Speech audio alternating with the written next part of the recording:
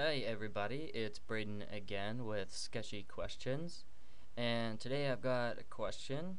When I draw something new to an existing shape, I usually have to measure from the shape out to nothing, just a certain distance out in a certain direction, and the measuring tool doesn't seem to work. I had to draw lines and delete them later.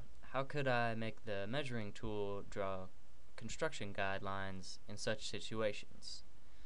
That's a good question again. So, basically what he's talking about is, say I've got my shape that I just got rid of. If I have a shape that hopefully this works, and maybe I want to start drawing another box that's 2 feet away.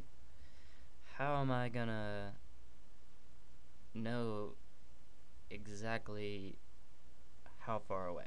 So his workaround that he found was to just draw a line, make it 2 feet long, and then start with the other shape, finish it off, and come back later and clean everything up so that you don't have these extra lines. And that is a way to do it, but he's wanting to use the guidelines in SketchUp, which is not a bad idea at all. So to do those, you need to use the tape measuring tool, and you'll see what he's trying to do is similar to his line workaround. Is start here, measure out to 2 feet, and then get some form of reference so that you can start drawing your next shape. And you'll see there, let me zoom in on it, it puts a little